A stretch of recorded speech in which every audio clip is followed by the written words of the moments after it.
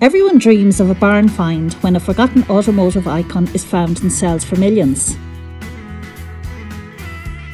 For over 70 years, Jim Foy and Sons Precision Engineering operated from a steel workshop.